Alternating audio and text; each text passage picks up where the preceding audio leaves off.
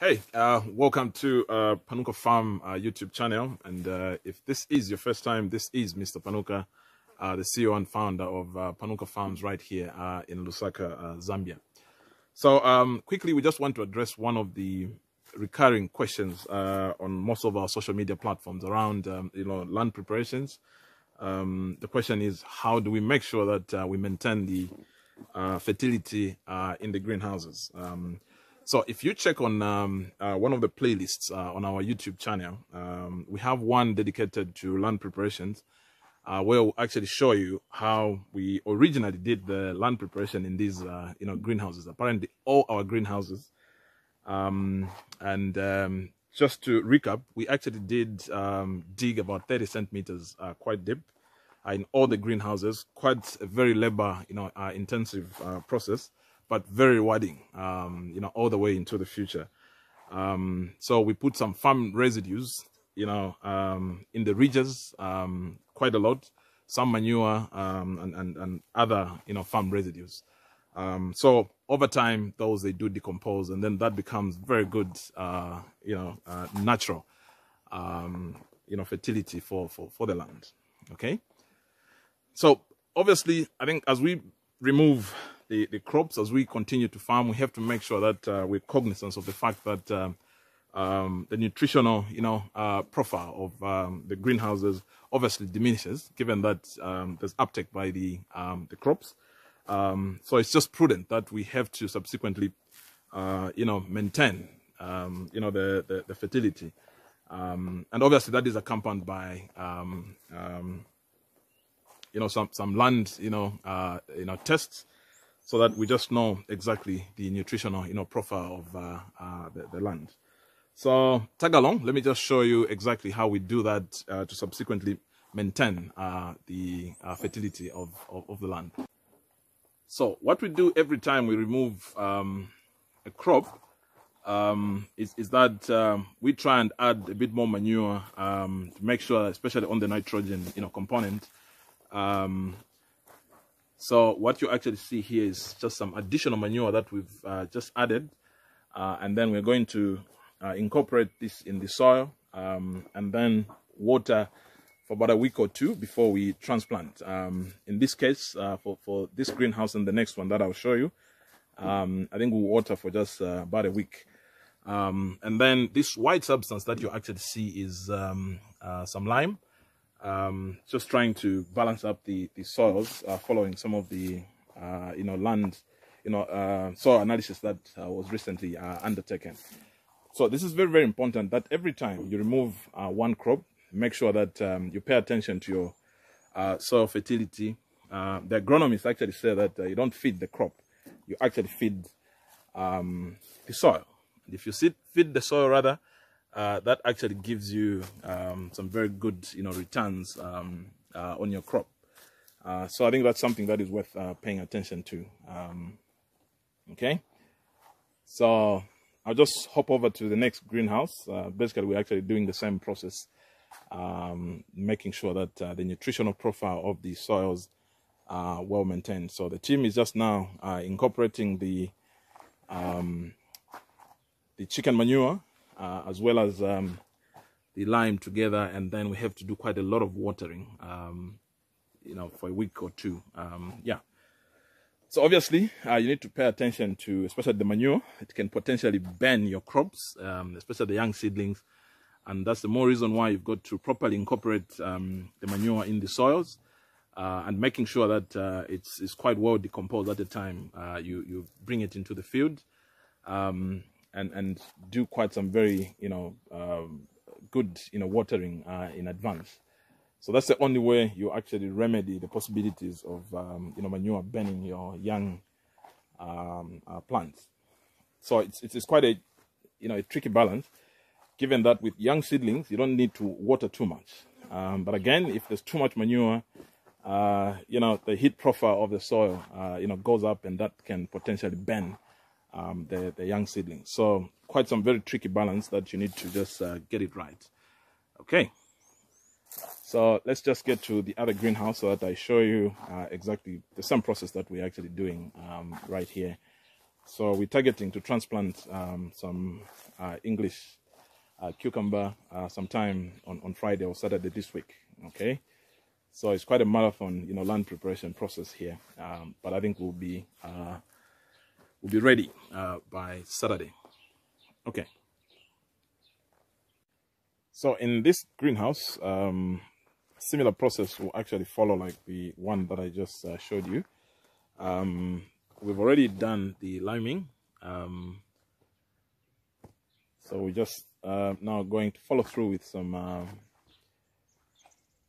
chicken manure, mix them thoroughly, and then proceed to start some very thorough, watering. So yeah, that's the process that we go through, just to make sure that the soils perform at their best all the time in terms of the nutritional content. Like I earlier said, the agronomists quite emphatically indicate that your focus should be on feeding the soil and not feeding the crops themselves. Okay, so if you sort out your soil, then that will actually give you the best in terms of your crop productivity. And I think we can attest here at Panuka Farm that once you actually pay attention to the crops, rather to the soils, they actually never disappoint you in terms of crop productivity. So here we already have the English cucumber seedlings that are actually scheduled to be transplanted in the 2 greenhouses that we just showed you. So we actually have 2 varieties here. On the left is one we've tried. It's a tested one by Rags One. That's called Borel. And on the right, it's a newbie at Panuka Farm.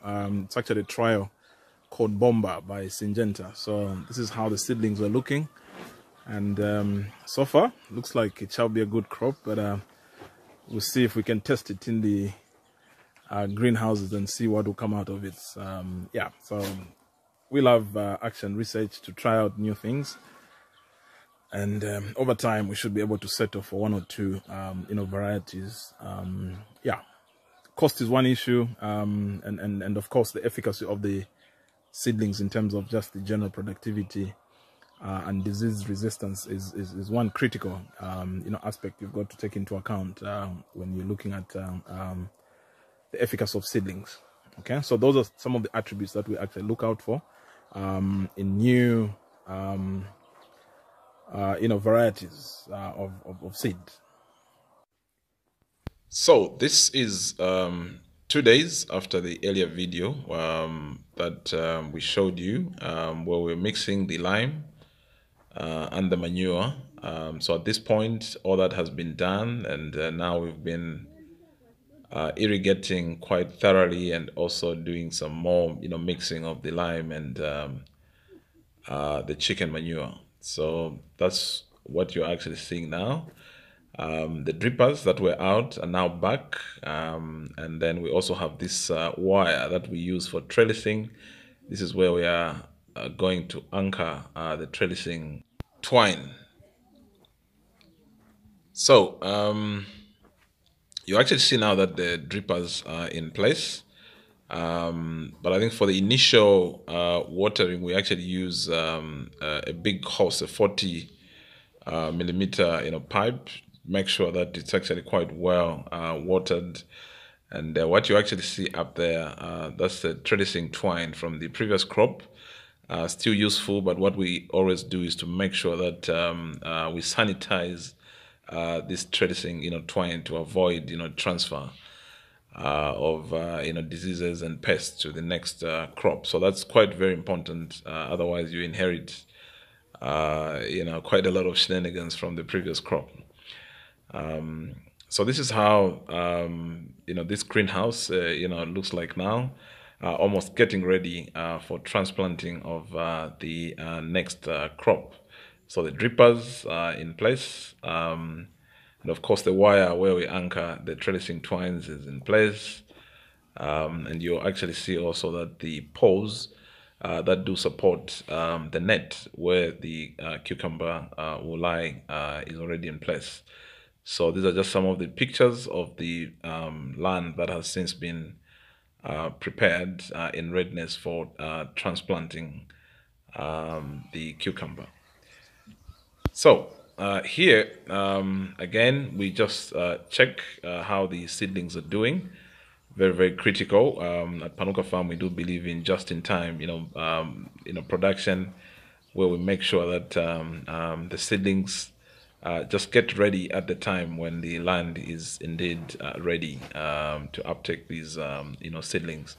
So we always have to, get to the field, check how the nursery is doing, because what you don't want is for these seedlings to overgrow. So again, there's a process of hardening, very, very critical.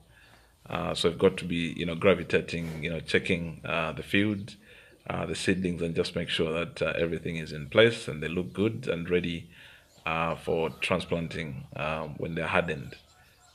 So that's quite very critical. So as earlier indicated, we have, two varieties. And one is a new one that is on trial. That's Bomba from Syngenta. And the other variety is a tried and tested one that we've had for years. So that's the land prep. Now, 5 days later, here we are. The 2 greenhouses have now been transplanted with English cucumber, and that's what you see here.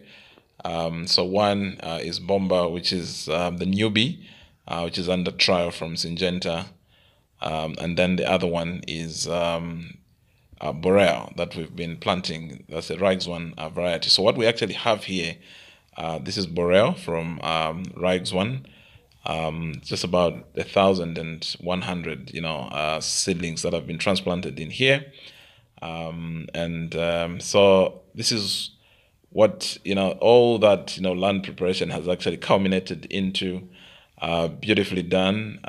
You see, we follow the zigzag format in transplanting to make sure that the drippers are well are anchored in the middle. Of course, we have a few drippers that are excessively dripping, but yeah, that's something that we're fixing. But here you can actually see that the emitters are working quite well, and we do this at about 30 centimeters. So that's Boreal for you. So transplanted on the 19th of March, and this is how this field looks. Then on to the newbie, that's Bomba from Syngenta, looking good so far. But I think we'll be able to tell, after a couple of weeks, once it starts fruiting, and also just the general outlook of the crop. I think we know what to look for in a good English cucumber variety. So we have our criteria, and we'll be able to mark it. Yeah. So you actually see some of these seedlings that are falling off. This is what you want to guard against. When the seedlings get too tall. So you have to make sure that you transplant them, at the right height to avoid the falling off.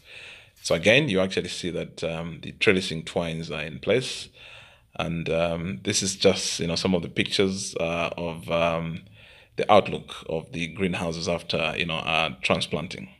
So I hope that gives you a very good appreciation from land preparation all the way to transplanting and how the greenhouses just look like. So for those that have been asking, I hope we have actually ably answered your questions on land preparations all the way to transplanting. So that's Bomba for you, and this is just how beautiful the greenhouses look like. So it's 30 centimeters in terms of just the distance between the seedlings. Okay, so if you've got any more questions, you can reach us on different, Panuka Farm platforms, the social media platforms, YouTube, Facebook, and indeed Twitter. So enjoy the scenery from